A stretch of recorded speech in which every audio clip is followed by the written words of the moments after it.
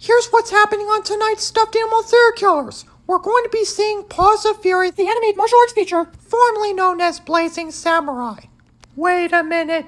Does this film ever remind us of a satire between Kung Fu Panda, The Secret Life of Pets, and The Karate Kid combined?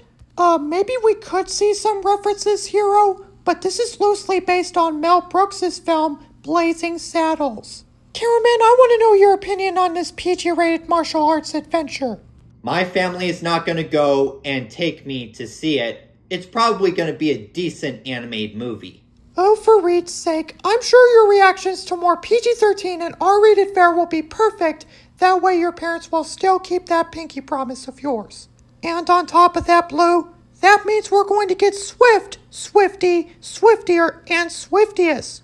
Oh yeah, Blue and Yeoh. You gotta get Schwifty. Ha ha! Alright, that's it. We gotta start heading on down to the Underdog's Village. With Nick Fury. Oh. Paws of Fury, The Legend of Hank. All new Stuffed Animal Serial Killers, tonight on WGN.